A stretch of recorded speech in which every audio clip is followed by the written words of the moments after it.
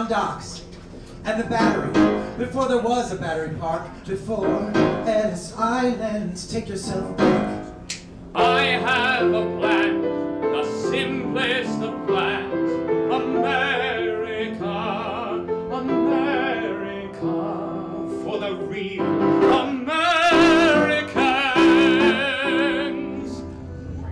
Us dream came true in United States, and we met each other in United States, New York, and we married. And I love America, and I thank you so much for freedom. A mighty woman with a torch, whose flame is the imprisoned lightning, and her name, Mother of Exiles.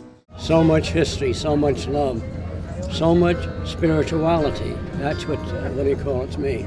I am an associate producer. I'm proud to be part of the Statue of Liberty, the show and the event this evening. But I have a personal attachment to the statue because I am an immigrant. We came here in 1949. My parents came from Poland, survivors of the Holocaust, and they came in February 1949. I was 6 months old, so I guess I'm giving away my age, but that's okay. Yeah, that's beautiful. I think it's an open door for me, like for helping me to achieve my goal, which I want to be a doctor, able to help people in the country.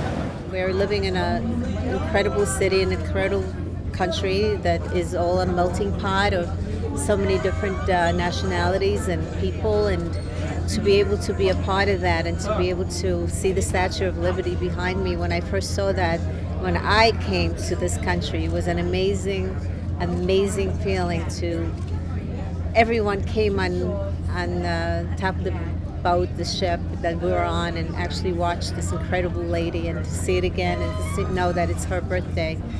What an honor.